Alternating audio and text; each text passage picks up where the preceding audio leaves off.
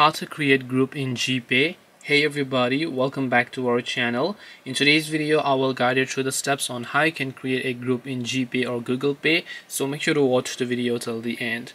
In order to create a group in GPay or Google Pay, it's very simple. Go ahead and then first of all make sure to launch the Google Pay application and make sure that you are logged into your account. And once you have made sure of that, all you have to do is just simply go ahead and then make sure that you are signed in. So let me also go ahead and then sign into my account. So once you make sure to go ahead and then enter the code, it will verify the code and log into your account. Now once we have successfully logged into our account, if you want to create a group, it's actually quite very simple. What we need to do is just simply make sure to tap the create a group option, which you can see from the top right of the screen here.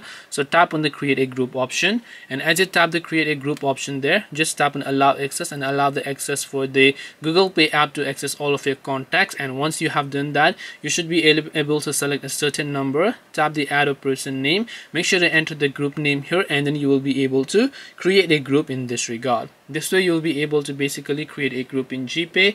Hope this video was very helpful to you guys, and if it did help you, make sure to leave a like and subscribe to our channel. If you have got any more questions, queries or doubts, feel free to also leave them down in the comment section. Thank you for watching till the end, and see you soon in the next video.